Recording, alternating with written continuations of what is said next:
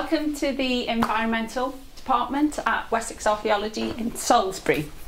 I'm Jenny and I'm going to be going through some of the processes today that we go through in order to retrieve the material that we're interested in here, particularly in order to be able to reconstruct the environments in which the people from the past lived. How we're able to do that is that our site staff bring us back buckets of soil from archaeological sites that they work on, and this is what they look like. This sea of buckets here is to do, there's many different sites here and we know where everything is. We have a database that tells us where everything is, so we can go straight to the site straight away. Each bucket should have at least 3 different numbers, which tells us exactly where that soil sample has come from. So we have the site code, which is usually at the top. We have another set of numbers which are in round brackets, and that tells us the actual deposit, so like the pit fill or the post hole or the layer. And then we have a third number which is in like a diamond, and that is the sample number, so that puts exactly where that sample, where that material has come from. What we do with that is we put it in a tank of water, so we want to get rid of all as much soil as possible and just identify what's left. The site that we're working on at the moment is a little bit different in that it's a clay site, and clay is particularly difficult to break down. So what we need is the help of hydrogen peroxide. It helps our fingers, and it also helps to not damage any archaeological material that we might have to put a bit of pressure on with our own fingers. I'll just show you. So this basically is what we get. We can get a lump like this, big solid lump of like clay. That's how it starts. We add hydrogen peroxide and putting goggles on because it can sting if it gets your skin, if it gets into your eyes. It can be very damaging. So just put a little drop, and you'll see it instantly start to fizz. This is the same, I'll just mix it in a little bit.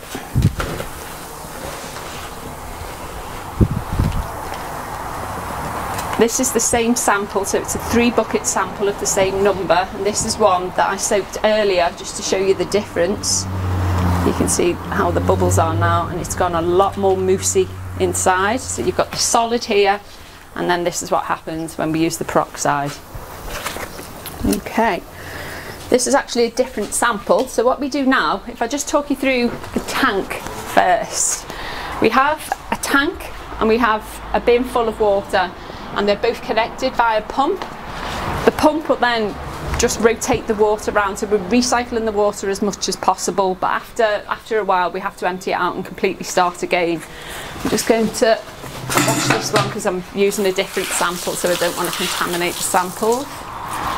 And now what we need to do is we need to get rid of all the excess soil to see what's left. I'm going to pour this in here.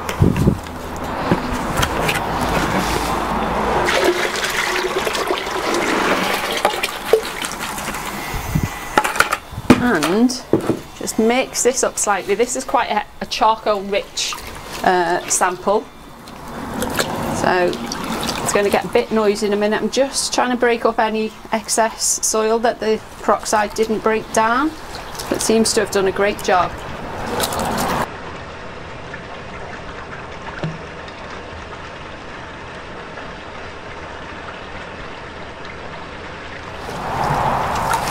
Okay, I'm going to put the pump on now, so it's going to get a little noisy.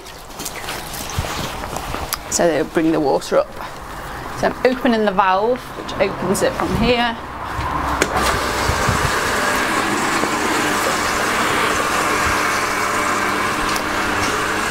So what basically is happening is that all the lighter environmental material should float to the top and go into, and we'll catch it here, and this is what we call the flot. Sometimes it's not very helpful and it won't always float by itself, so we need to help it a bit.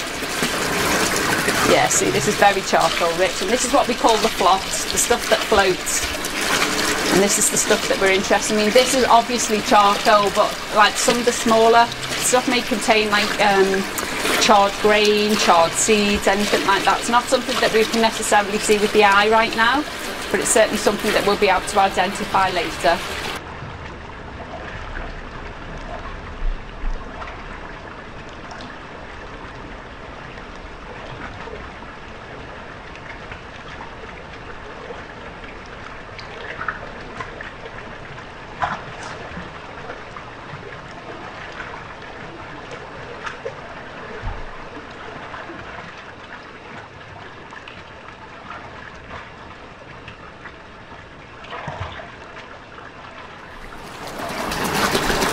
What's left in this tank is the larger stuff like stones and any artefacts like bone, pottery, flint tools, anything like this, and that will get saved as well, and that will go to the our artefact specialist, whereas this stuff will stay here and go to the environmental specialists. That's a brilliant one. Okay, turn this off. What we do with it then is we will put it into trays and everything will be dried. The environmental material will dry a lot slower than the stuff from the big stuff, the residue here. You may be able to, the label goes in everything, so again we have the 3 numbers and they stay everywhere all the time. This will be folded up and will look like this, and then the stuff from here will go into trays like this, and then they are dried.